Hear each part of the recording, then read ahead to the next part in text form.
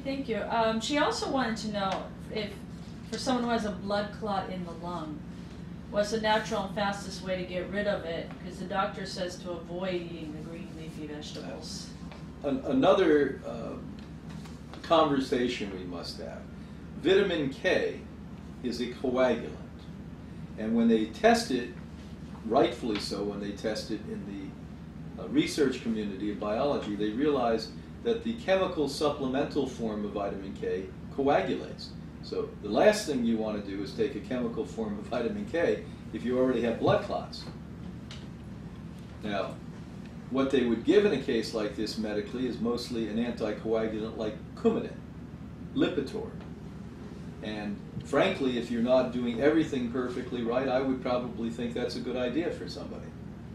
As we have to succumb to the fact when somebody gets a pacemaker, they need an anticoagulant. Like it or not, they do.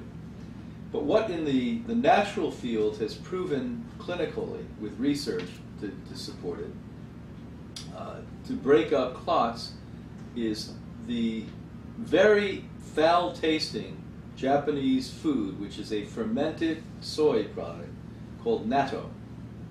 And so getting natto itself, or if you go out to a good local health store wherever you are in the world and ask for a natto supplement, this has history. And I'm sure if you went on the web and started to look that up, you'd find that it'd be an anticoagulant.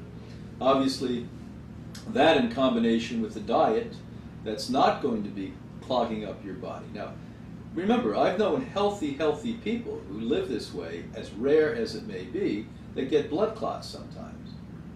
And that's because there may have been the blood clot or the beginnings of that blood clot even before they started to live in a healthy way. It may be in the cases of clots in the brain, as an example, where you have hemorrhaging. That may be genetic.